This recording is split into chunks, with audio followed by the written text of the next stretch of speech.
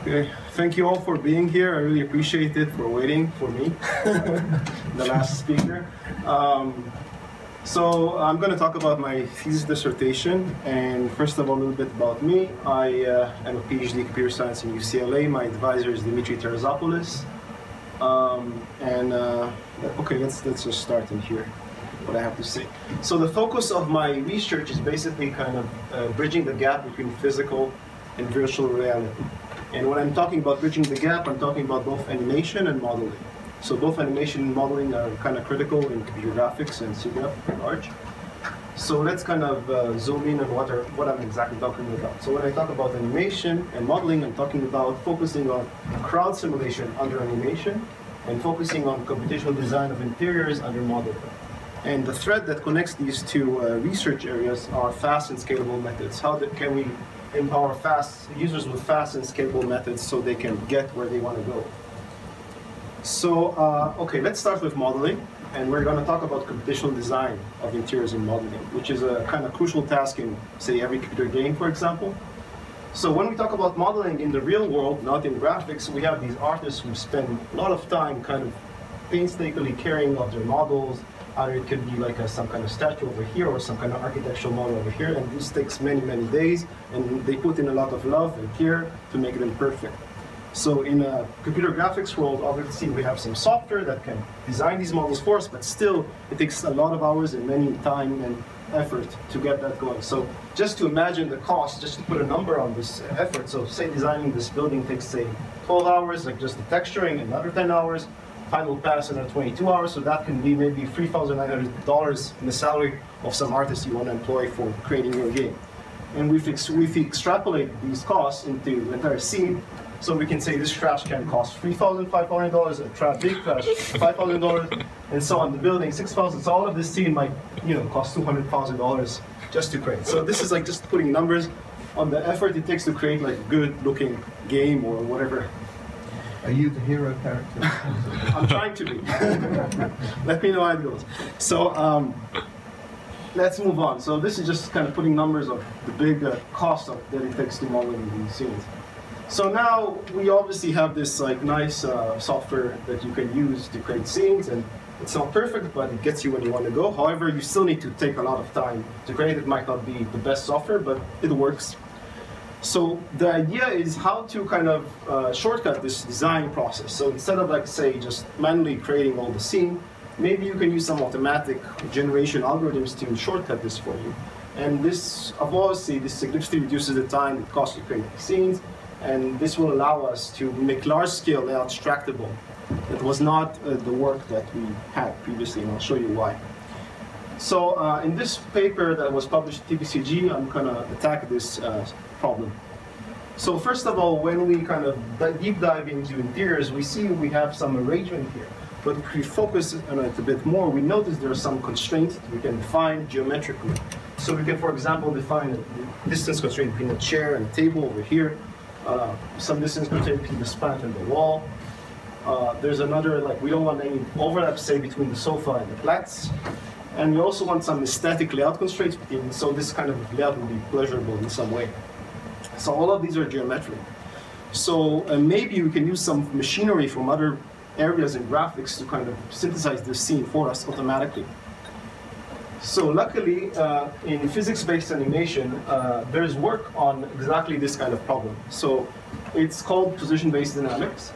And the idea is how to kind of simulate in real time many particles, say 10,000. And the idea is like you can just define all of the constraints of the system geometrically, and you can use the machinery to optimize the scene for you.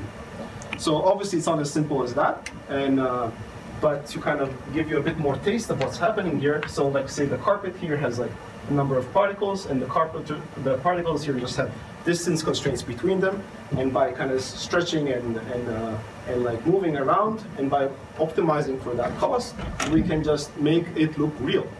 So it will not be exactly real, but will be good enough for this scene. By the way, let me know if you have any questions. I know this is the last round and everyone is tired, but I can try to accommodate you as much as I can.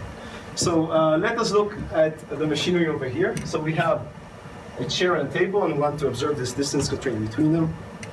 So we can say that we want this constraint to hold for this layout to be happy, a happy layout.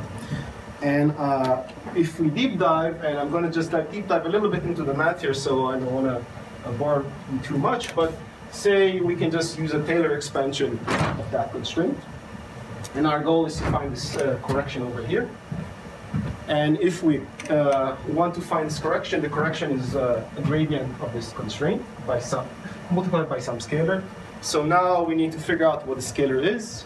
And we can figure out the scalar just by copy-pasting, which is the typical thing we do as in computer science. So this is obviously not the full picture of what's happening here, but this will just give you the taste of the simple PBD optimization approach. And once we get that, we get this scalar. We can just copy-paste it back here. We can just derive the gradient based on the constraint that we defined, and we have all the numbers, and we can just run the algorithm. So, and we can get something like this in a few seconds, for example. So here we have a number of tiers. Each tier has a number of chairs. The chairs are have some distance constraint to the stage, and this is like something that's easily synthesized with our machinery. Quick clarification there. Are fire regulations one of the constraints? Well, I can add them, so you can figure out if there should be, say, how close should the chairs be, say, to an exit. Well, actually, it's aisles. Aisles, yes. And lengths of rows. Yeah, you can add aisles too. Yeah. So that actually we have. Any other questions? So this scene, you have the distances between the chairs already. Is it like you were trying to remap it to a different scene, or like? So basically, you're taking noise. You're taking all of these chairs are like randomly distributed in this scene, but you know that you want 30 chairs in this tier, 30 chairs in this tier, 30 chairs in this, and you just say I want them in some distance. Yeah. So there, you're not saying exactly what the distance should be between each chair. You're just saying I want them to be at some distance to. You can have the other way. You can have the distance between the chairs. I do show that in the paper. That's even easier if you think about it that way. But it's not the layout that a theatre designer would have come out.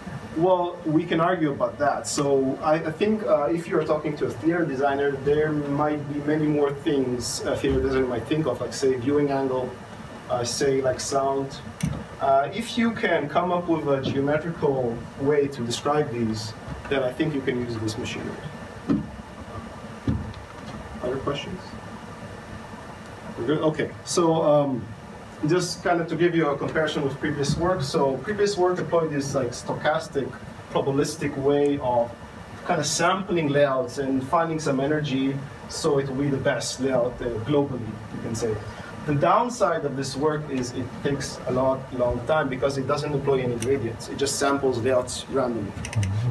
Another downside of the previous approach that I'm comparing against is there could be collisions.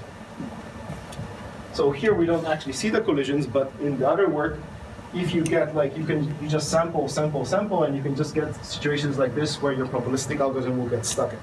So, and you cannot, this is obviously not super realistic, but if you had gradient information, you could easily kind of avoid this kind of black hole. Okay, so some more results. So we had our picnic scene, our stage scene.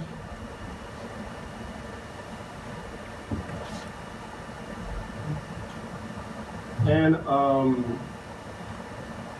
so obviously this looks really nice. And like, okay, what can we use this machinery for?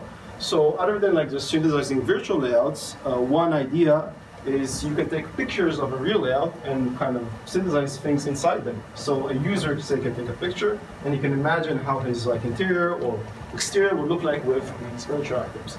And this piece we published in a SIGGRAPH workshop last year. So we dealt with layouts, but the problem with layouts is there's no real way to kind of understand if they're good, bad. It's very kind of, it depends on the user, right? It's like there's no clear metrics to decide what should we be looking for. However, this machinery we can use for a different problem, which is crowd simulation. So we do know good metrics on how crowds should move like, and we do know how to actually do it with this machinery. So let's take a look. First of all, why are we at all interested in crowds? So one problem in crowd simulation is we want to understand human motion. Why are humans moving around in this way? How are they kind of accommodating each other in a way that doesn't disturb other people? So obviously we have a lot of people moving here, and there's no collisions. Everything seems fine, stable. Now imagine you want to place a robot here, and the robot needs to interact with these people. How can you design an algorithm that will tell the robot how to interact, how to go, it's very difficult. So you want to understand this concept of human motion. Another thing you're interested if you're simulating crowds is, say, escape. So you have like a fire, earthquake, whatever. You want to know how many people you can evacuate as quickly as possible from the building. So of course you can do experiments and such, but that's like one thing you need to know if you're studying crowds. How many people can I safely evacuate from the building in case of an emergency? Obviously, we have them in robotics, as I mentioned before. If you have a robot, say you have an Amazon warehouse, many robots roaming around. How do you tell these robots not to collide with each other, and also with humans who are like in that warehouse? So there's different approaches here, but obviously this is very important if you're designing an autonomous warehouse like this. And finally, in graphics, we of course see crowds all the time, in games, in movies, and so on. So why are we actually interested in simulating crowds? We have all of this kind of nice aspects. So you cannot easily gather 200, 300, 400 people and like just tell them run, right? That's not so easy to do. All these extreme situations, you cannot easily simulate panic. You can not tell someone, okay, now you feel panicky. And like that's not like a real thing. So you need to also avoid harming participants, right? So you don't want having participants just like kind of scramble over each other when they're trying to flee some scene, which is actually like an experiment. So all of these are good reasons for why we're interested in this kind of problem.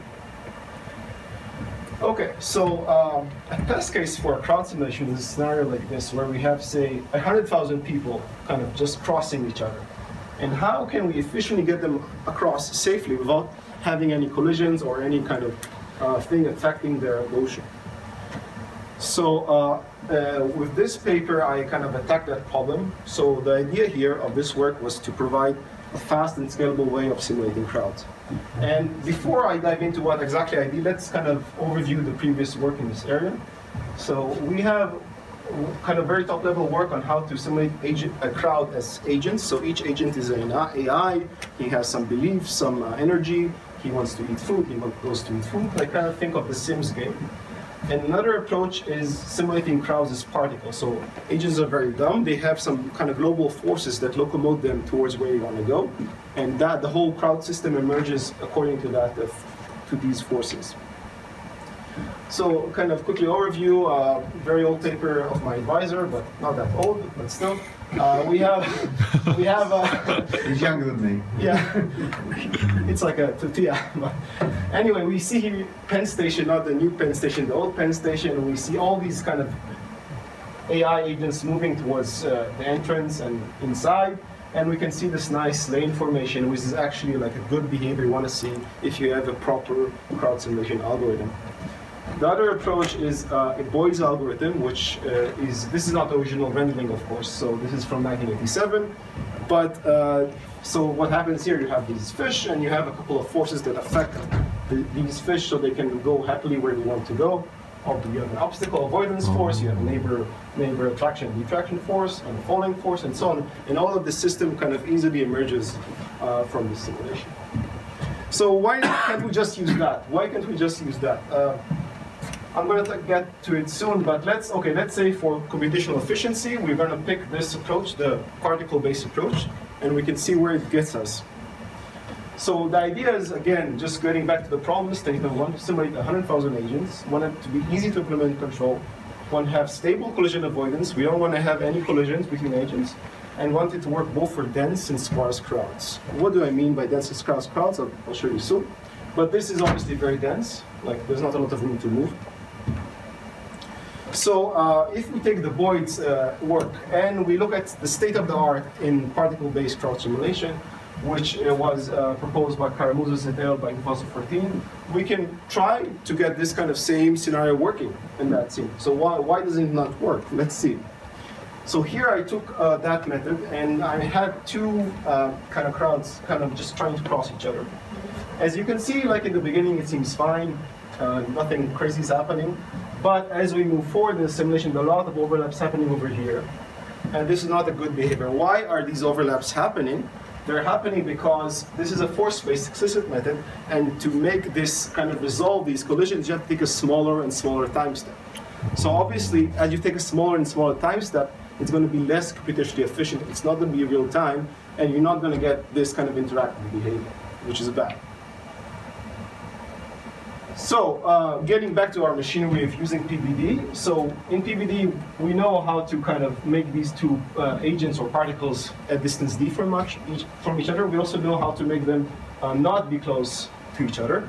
So if we just put agents in the particles, like this, so we can approximate these agents with these disks, and then we can just say, okay, given these agents, we want this constraint to hold throughout the entire simulation. And by just taking this approach, we can see what's going to happen. So here's like a very simple example. So they just kind of cross each other, and they kind of slide across each other, and they go to the other, to where they're going. This is not a real, crowd, but this is a start. So let's see where this takes us. So if we scale this, we can see this entire group of people trying to go to the other side. And we can obviously see some compression with real-world footage. We have this arc here, which is a good thing, because this arc is what crowd researchers are interested in seeing in a crowd simulation model. So this is okay. This gets us somewhere. Obviously, we had some questions, though. So the question is how to actually efficiently avoid collisions, kind of long-range collisions between agents. So here we have two agents walking along some path, and they're obviously going to collide at some point. So one way you can use this other constraint, you can just attach some ghost particle to each of these agents, and as these ghost particles collide, whatever happens here, you just project back to the agent. The question is, at what distance should you do it? So it could be any distance. It could be arbitrary. It could be some, it could be dependent on the scenario. So instead of looking at this distance, we're just going to always look at these possible collisions. And the idea is the closer the agents are to collide time-wise, the stronger this avoidance behavior will be. And what do I mean by that? We have an example here. So here, the tau parameter is the time to collision. So the higher the tau, the farther away they'll try to kind of avoid the collision.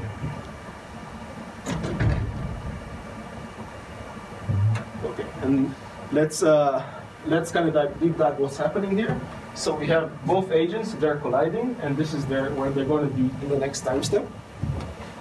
And this is the kind of overlap they have to resolve somehow. And by just moving them forward or backward, depending on this point, this kind of segment within the center of the agents, we can adjust this collision avoidance. So one thing to notice is the agents moving this way, and this is the response vector. This is what the constraint will do to the agent. So there's also another component over here. So if you look at this vector over here, it's moving against the velocity of the agent. So that means the agent will slow down, because we're kind of hypothesizing of some future and then acting on it now. So maybe we don't want to do it. Maybe we just want to take this component, which will just avoid the collision without slowing the agent down. So this is how we came up with two models, which I call the avoidance model and the long-range collision avoidance. And we can see how this affects the agent. But first of all, let's start with the simple long-range collision comparison. So the blue agents here have the old just short-range collision, and the red agents have the long-range collision. So obviously this works fine. They just are avoiding the collision. Let's see how this scales. So here we have the long-range model and the avoidance model. And you can see different behavior. So if you have the long-range model, the agents kind of split into groups in lanes. And here the entire group moves as a huge chunk kind of to avoid the collision. And we can just take this farther, and you can see how this scales on a different level of detail. So here we have the long-range collision model, the avoidance model. Here we have kind of these lanes forming. However, they seem to get stuck here. Here, not so much. They kind of form bigger chunks and are able to pass.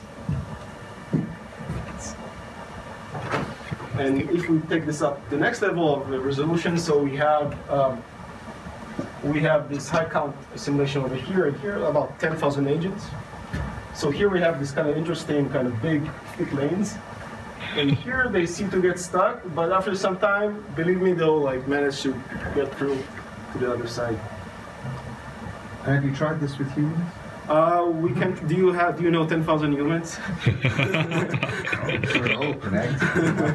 Who can volunteer for the harmless experiment? That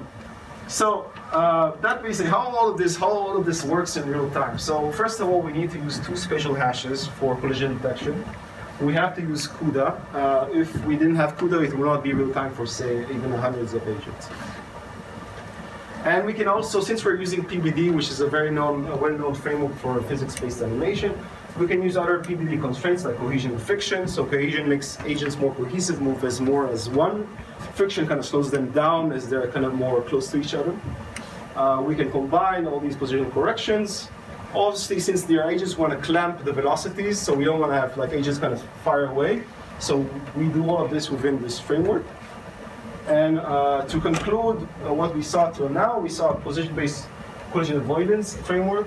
We combine a GPU. This is an alternative for force-based methods that we saw before. It's stable with large frameworks and easy to implement in games. So I don't know if you know, but Unreal Engine, Houdini, and all of these other frameworks that entertainment companies all use PBD. So they can easily use our machinery to do crowd simulation.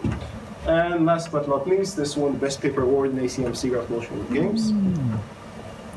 There's also another work that extends this paper, which basically has more examples, more metrics, more measurements of how to compare this to other works.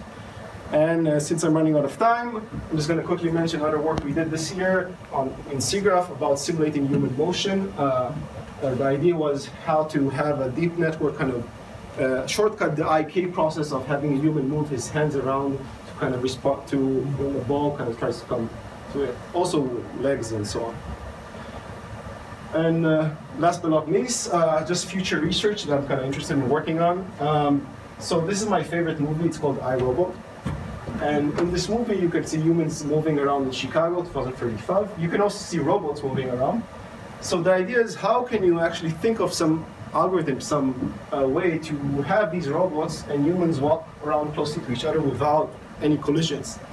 So obviously, you can't just have humans now walking near to robots. That's not safe. But how do we get there? So that's kind of the big arching goal of this crowd simulation work, in my opinion. Another thing I'm interested in is game engines and I'll tell you why. First of all, the gaming industry profit has overshadowed all of the other entertainment industries. So gaming is a huge thing. And how huge? It's about $116 billion.